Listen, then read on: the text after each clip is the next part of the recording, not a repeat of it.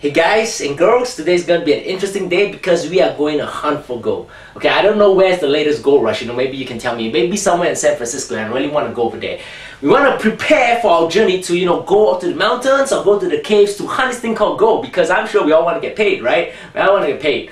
But certainly, jokes aside, okay, this is a double integral problem faced in a nice way. So I hope y'all, enjoy me in that.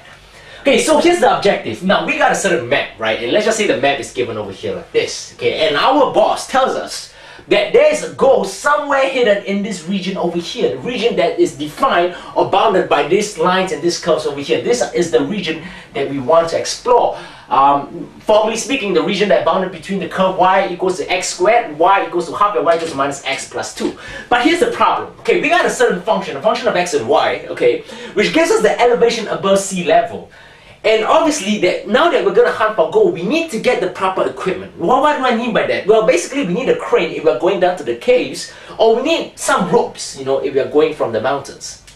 How is this going to help us? Well, if we have the function, we can tell whether most of our elevation will be on mountains or in the caves, and then get the proper equipment so that we can hunt the gold. So, mathematically speaking, what we want to do is that we want to evaluate the function x and y, function of x and y, in this case is x times y squared.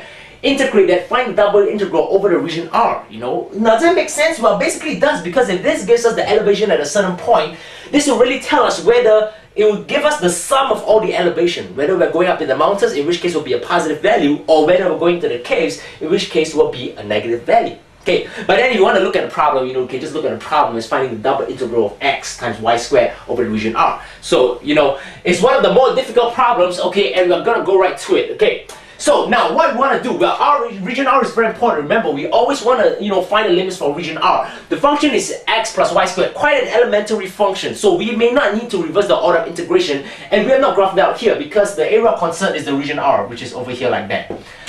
Alright, so as you can see, it's quite complicated, but it's okay. With our normal methods, we should be able to find the limits. Now, what I want to do first is find the points of intersection. The point over here is minus 2, and the point over here is 1. Right? Now, why do we need all this, intersecting points? Well, basically because when we define the limits, if you were to notice carefully, if there are intersecting points inside the limits that we have. So we really need to redefine the limit, because if we cross over an intersecting point, we're going to use different curves. You'll see why very soon. So we have minus 1 divided by root 2, and we got 1 divided by root 2. Okay, so far so good. Now step number 2 is to set up the limits. Okay, so region R is this thing over here, as you can see. Now, we're going to use a type 1 approach. What do I mean by that? Well, basically, we are going to draw a horizontal line, draw a vertical line. We're going to go down, okay, find a curve that's at the bottom, and then go up, find a curve that is at the top. Alright, now, like I said again, there's an intersecting point over here. So, what students tend to do is that they tend to just have the endpoints of x minus 2 and minus 1. Well, that's certainly not the case, because if you notice, this region is not in region R. Okay, this region is not in region R. So what we essentially have to do, we need to divide the region R into 3 sub-regions, if one may call it R1, R2, R3. R1, R2, and R3. Okay, this is of vital importance, because one way to look at it, if you were to just maybe draw a line like this, just imagine a line like that, right?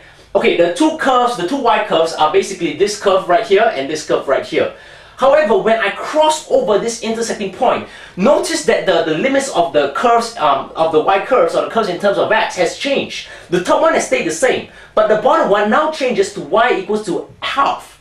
That's why, we need separate regions. The regions are not the same. If we, just go through, one sweep like that, then we go all the way here, okay, and then, when we come to the point over here, again, the endpoints has changed to y equals to x squared as opposed to y equals to half, okay, and most importantly, goal is important, so we want to, find the right calculations, we cannot make a mistake. So let's set up the limits. Alright, R1, I would just say the double integral of the function xy squared dy dx, because we are integrating first with respect to y of r, can be subdivided into R1, okay, plus R2 plus R3.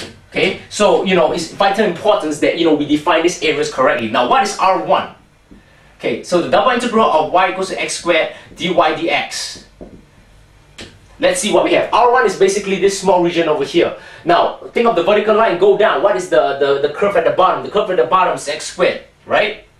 Now, when we go up, what's the curve at the top? The curve at the top is minus x plus 2. What are the x endpoints? They are also different, okay? It's not like this now. We're just focusing on R1. So it's this small portion over here. Well, it's basically minus 2 and minus 1 divided by root 2. Okay, and the function stays the same. The function does not change. So that is R1. Okay, next, what is R2? R2 is the bigger portion, so as you can see right here, we think of the vertical line, we go down. What we hit is that we hit the curve, we hit the curve of the line y equals to half. So the bottom one is going to be half, and then when we go to the top, it's going to be minus x plus 2. The endpoints also has changed to minus 1 divided by root 2 and 1 divided by root 2. And the function stays the same, dy dx. Alright. Just briefly speaking, as you can already see that these two limits are different, okay? Now, the top one is the same, because why? Well, the top one basically, you know, is the same common to both R1 and R2, but the bottom one is different. This one is x squared, this one is half, okay? So that now I hope you can see why we need to subdivide into R1, R2, R3. Okay, the next one, okay, what we have, well, plus, is this R3 over here, is this, it goes back to x squared as the bottom one. And what's the top one? The top one is minus x plus 2. Okay, and now we're going from 1 divided by root 2 to 1. Okay, and it's x squared dx. Dy dx. And there we go. We have already managed to break down or decompose R into the three subregions R1, R1 over here, R2, and R3. Okay, this is going to be R. Okay. And once we do that, okay, we can already apply the formula for the iota integrals. Now, I know that it kind of seems very difficult to do the integration, but nonetheless, I will do one for you. With respect to y, so hold x constant, right? So what we get, we got integrate, the same thing. And then if we hold x constant, we get 1 divided by 3, x, y to the power of 3, and we're going to put in the limits as half and x plus 2. And it's a dx now. Okay, now remember, since we are partially integrated with respect to y, we're putting the limits into where y is, okay, which is basically y to the power of 3. This function is in terms of x, and you know we are going to integrate this with in terms of x with respect to x. Put in the limits, you know, and we get a certain number. Well, what's the number that we get? The number that we get is minus 41 root 2 divided by 60. Alright, so like I said, you know, if you substitute the limits properly, you find region R, you know, the limits of region R, substitute the limits properly, partially integrate that in the correct order, everything will fall into place. So what does this tell us? This tells us that the elevation, okay, for region R, the total elevation, okay, or if one may say, the total volume that is below the sea level is gonna be 41 times root 2 divided by 60. Well, why do I say that? Well, it's because of a negative sign. Remember, the double integral gives us the net sign volume. The sign is important. So what I can write here is minus 41 root 2 divided by 60. Okay, so now we got R1 and R3 left, and I'm not gonna do the steps in its entirety because it's quite long. But what I can just say is that R1 plus R2, R1 plus R3, right? Okay, R1 plus R3, that would suddenly gives us this number, something like that. 41 root 2, 60 minus 603 divided by 40. Okay?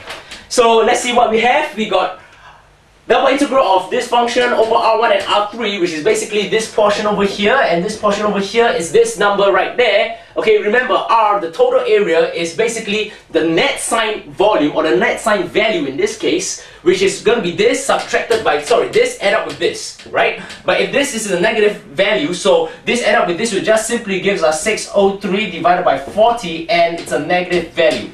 So what does this tell us in our expedition for gold? This tells us that the total volume, okay, for this region R, now is the entire region, because I added up R1, R2, and R3, is going to be a negative value, right? So considering that we're hunting for gold, it's going to be a negative value, it would certainly mean that we're going to a cave, right? Which is why I got my hat on. But what does that also mean? That will also mean that we will need a crane more than we need the rope.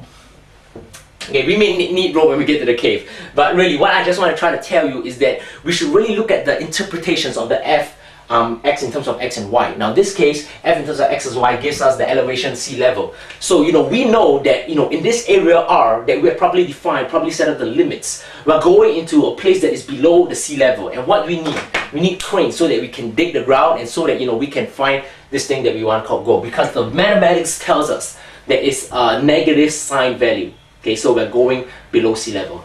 And really, this is an interesting example of the double integral which I would like to share with all of you. Always make sure you get the interpretation correct. You don't want to make any screw-ups in what it means. You say you got a number. My number is minus 603 divided by 4, negative. They say, oh, what does it mean? Well, if you say you don't know, that's kind of say that you don't know what's going on. But if you're a applied mathematician, if you're a pure mathematician, that may be quite okay. But if you're applied, you need to know what's going on. And this is what's going on. This is what is going on. We're going underneath sea level.